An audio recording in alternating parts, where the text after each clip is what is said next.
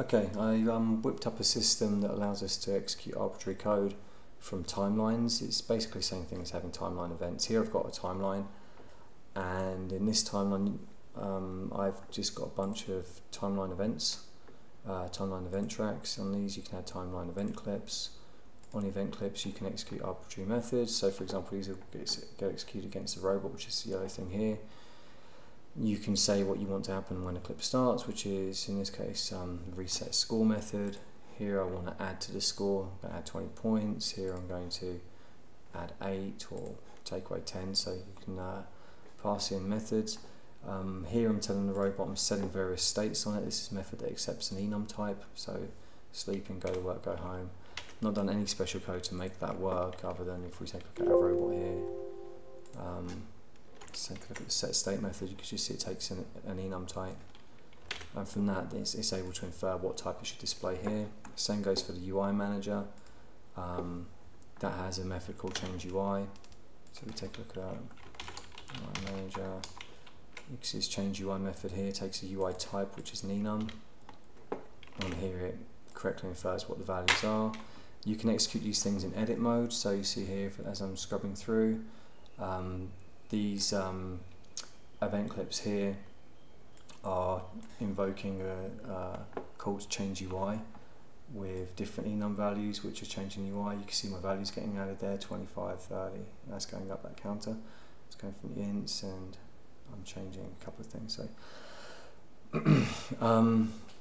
if I do it at playtime, you can see I'm actually setting the state on the robot, which causes him to go to work or not, or to go home, which I'll explain what it's doing in a second. Let's just fire it up and see what happens.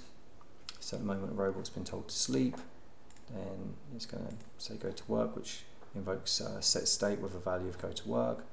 Then it's going to do go home, which is an event which says set state and go home. Now if we take a look at the code that's doing this, we'll take a look at our robot set state. You can see what I've got in here. The code just executes a switch statement, and there I'm just telling I've got a custom nav mesh follower class. Everyone in the world's got something similar, and I'm just telling it what to do. But I use this system here. I've been meaning to unplug this and make it public for ages, because the guy who gave me the first idea and got me started with the code, whose name I don't remember now, but I will mention in the GitHub, I've had this for months now. I just hadn't had a chance to use it. I've used it extensively on a game I'm about to release, and I definitely won't go back to manually writing code. I ended up refactoring a great deal of my project to really take advantage of this, because it gives you a lot of flexibility, being able to really choreograph to a high level of fidelity and hand off a lot of things to designers. You know, I could just say to the designer, hey, execute this animation, and could you please call this method when you finish?